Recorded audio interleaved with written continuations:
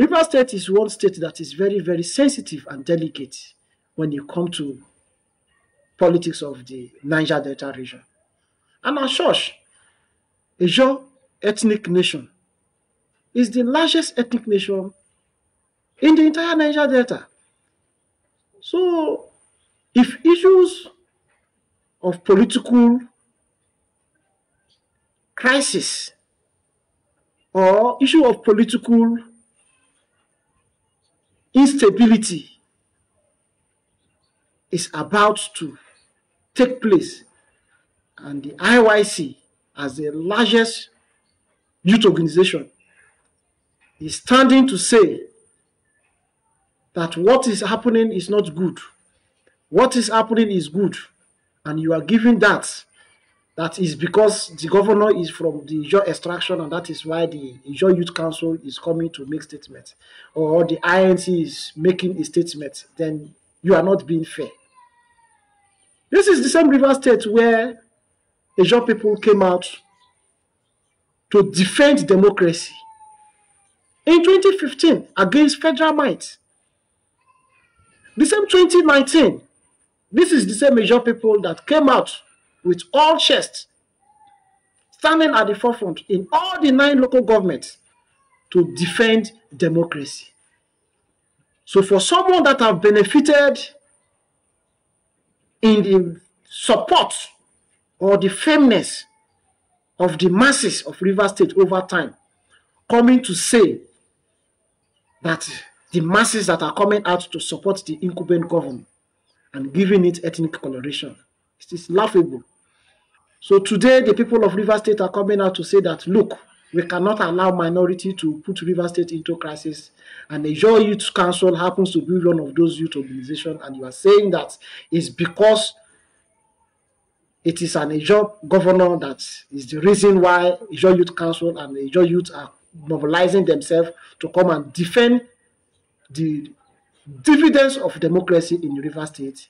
Is highly laughable. River State contains sons and daughters of Ijaw nation.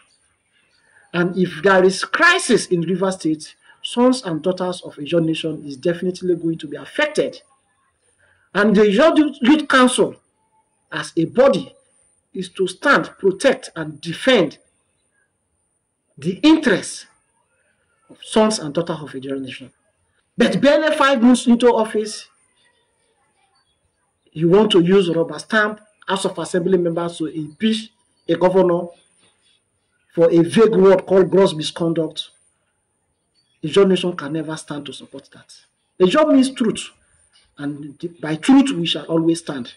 And that is why you see that we are coming to tell the world and those that doesn't want peace and development in River State that before you will take or impeach the governor of River State, you must definitely contend with over 30 million Ijaw youths before you will be able to take the governor off his seat. And that, till date, remains the position of the Ijaw Youth Council. We are going to support and defend democracy in River State. We are going to stand in solidarity with the governor, and we will definitely make sure that the will of the people prevail in River State and not the will of few godfathers. We want to also make it very clear that nobody should give it an ethnic coloration. The position that the Ijaw Youth Council have taken in this particular issue. First of all, River State's new governor is a son of the Ijaw ethnic extraction, but he's a governor for all Rivers people, because the mandate that he is representing was given to him by the entirety of Rivers people. The Ijaw people are critical stakeholders in River State, and they are an interested party in whatever that happens in the River State.